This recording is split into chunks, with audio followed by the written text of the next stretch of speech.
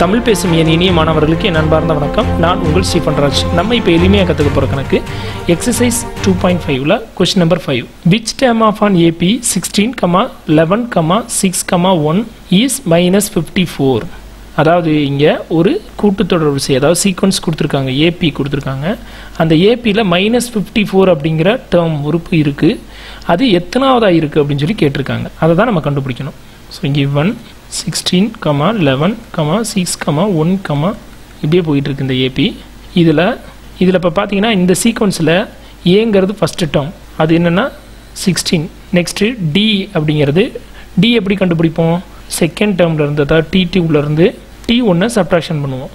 அப்போ T2 இங்கே என்ன இருக்குன்னா 11லேருந்து 16 சப்ட்ராக்ஷன் பண்ணிங்க அப்படின்னா ஆன்சர் -5. அப்போ டியோட வேல்யூ, அதாவது காமன் டிஃப்ரென்ஸ், பொது வித்தியாசம் வந்து -5 அப்படின்னு கிடச்சிருக்கு. நெக்ஸ்ட்டு நமக்கு கேட்டிருக்கிறது என்ன கேட்டிருக்காங்க? இந்த -54 அப்படிங்கிறது எத்தனாவது டேர்ம் அப்படின்னு கேட்டிருக்காங்க. அப்போ -54 தான் டிஎன். அப்போ டிஎன் ஈக்குவல் டு -54 அப்படின்னு சொல்லி எடுத்துக்கணும். நமக்கு ஆல்ரெடி டிஎனுக்கான ஃபார்முலா தெரியும். அதாவது TN equal to a plus n-1 into d அப்படிங்கிறது நமக்கு தெரியும். இது பொது உறுப்பு, அதாவது general term of on AB, அதுக்கான ஃபார்முலா இது. ஸோ அதை யூஸ் பண்ணி தான் இப்போ இந்த கணக்கு ஆன்சர் கண்டுபிடிக்க போகிறோம்.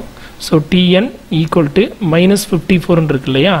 இதில் இந்த டிஎனுக்கு பதிலாக a plus n-1 into d apply பண்ண போகிறோம். ஏ என்ன இருக்குது இங்கே? 16 இருக்குது. ஸோ 16 ப்ளஸ் n-1னா என்னங்கிறது நம்பர் ஆஃப் த டேர்ம். அந்த நம்பர் தான் நமக்கு தெரியும், எத்தனாவதாக இருக்குது அப்படிங்கிறத குறிக்கிறது தான் எண்ணு. அந்த எண்ணு தெரியாது நமக்கு, அதனால் என்ன அப்படியே வச்சுக்குவோம். n-1 இன்ட்டு டி கண்டுபிடிச்சிருக்கோம் -5 ஈக்குவல் டு -54ன்னு எழுதணும். சரி, ஓகே. அப்போ 16 ப்ளஸ் இப்போ இந்த -5ஐயும் இந்த எண்ணையும் மல்டிபிள் பண்ணிங்கன்னா -5n வரும். அடுத்து இந்த -5ஐயும் இந்த -1ஐயும் மல்டிபிள் பண்ணிங்கன்னா +5ன்னு வந்துடும். So +5 equal to -54. இப்போ பாருங்கள் 16 இந்த இடத்துல பாருங்கள் கண்டினியூஸாக ரெண்டு சிம்பிள் இருக்கும்போது ஒரு மைனஸ் பார்த்தா மைனஸ் போடணும்னு சொன்னேன். So -5n +5 equal to -54.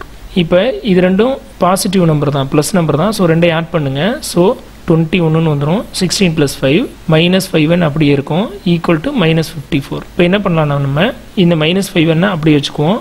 இந்த 21 இந்த சைடு கொண்டு போவோம். அப்போ -54 -21 அப்படின்னு வரும். அப்போ ஆன்சர் பார்த்தீங்கன்னா இது ரெண்டையும் ஆட் பண்ணி மைனஸ்ன்னு போட்டுருங்க, ரெண்டுமே மைனஸில் இருக்குது. அப்போ -75 அப்படின்னு வந்துடும். அப்படி இல்லைன்னா நீங்கள் என்ன பண்ணலாம் அப்படின்னா, இன்னொரு விதமாக இந்த இடத்துல தப்பு இல்லாமல் செய்யணும் அப்படின்னா, இப்போ நமக்கு இருக்கிறது 21 -5n ஈக்குவல் டு -54 இருக்கு இல்லையா? நம்ம எண் தான் கண்டுபிடிக்க போகிறோம். நம்பர்ஸ் எல்லாம் ஒன் சைடாக வச்சுக்குவோம், என் டேர்ம்ஸ் எல்லாம் தனியாக வச்சுக்கணும். அப்போ இந்த நம்பரை இந்த சைடு கொண்டு வந்துட்டோம்னா ப்ளஸ் ஆயிரும். ஏற்கனவே இங்கே ப்ளஸ் நம்பரில் இருக்கிறதுனால நமக்கு எந்த சிக்கலும் வராது. அப்போ 21 + 54ன்னு வந்துடும்.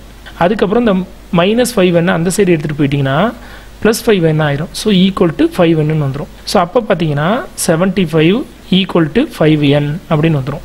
இங்கே ஆனால் இந்த இடத்துல எப்படி வரும்னா -5n ஈக்குவல் டு 75ன்னு வந்துடும். இப்போ இந்த மைனஸை கேன்சல் பண்ணுற மாதிரி இருக்கும்.